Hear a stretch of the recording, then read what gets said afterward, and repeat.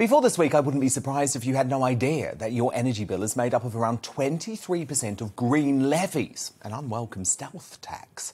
This week's worrying electricity crisis has been prompted by wholesale prices for gas surging 250% since January and going up 70% since August.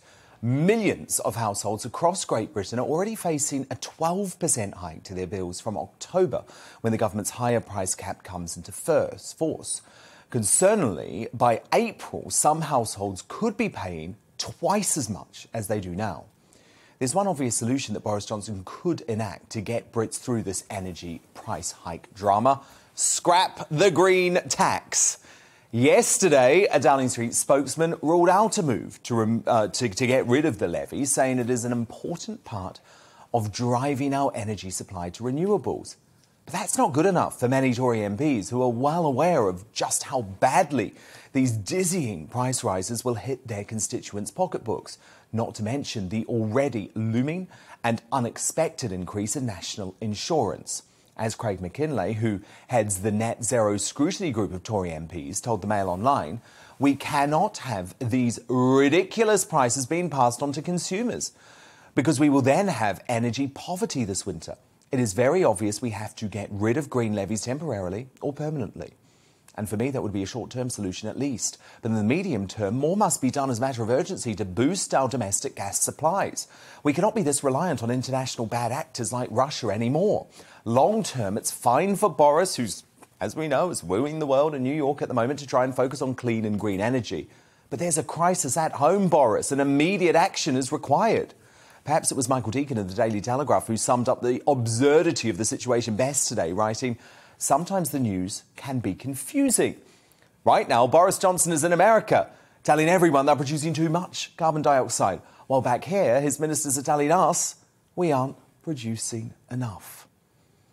One cause the Prime Minister has been completely right to support from New York is the Daily Mail's campaign to allow all of us to see a GP face-to-face whenever we need.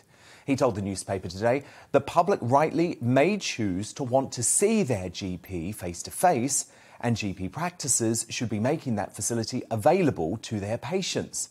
But I know from personal experience, actually, that's simply not possible at the moment, no matter what the surgeries say. In fact, the statistics back it up. Only 57% of GP appointments are now face-to-face, compared with 80% before the pandemic. That's only going to make the ticking cancer time bomb worse and put more pressure on the NHS in the near future. GPs must stop the reliance on telephone triage and open their damn doors. I suggested recently that the way we're going, the first thing that will happen the moment a newborn exits their mother's womb and enters the world will be that they're jabbed with a COVID vaccine. And sure enough, today Pfizer says its vaccine is effective and safe for children aged 5 to 11.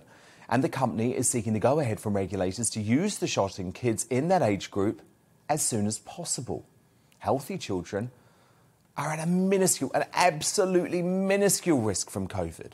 But there are rare side effects from the vaccine. The best thing that we could do for society is to build up natural immunity in young people. We don't talk about that enough. And stop the march to jab 5-year-olds. And finally, how refreshing. A lovey actor has just gone against the woke orthodoxy and admitted there shouldn't be a female James Bond. And what's much more significant is that that actor is James Bond himself. Yep, Daniel Craig, who had previously opened up the possibility of being replaced by a female Bond. But in a new interview today in the Radio Times, Craig said, the answer to that is very simple.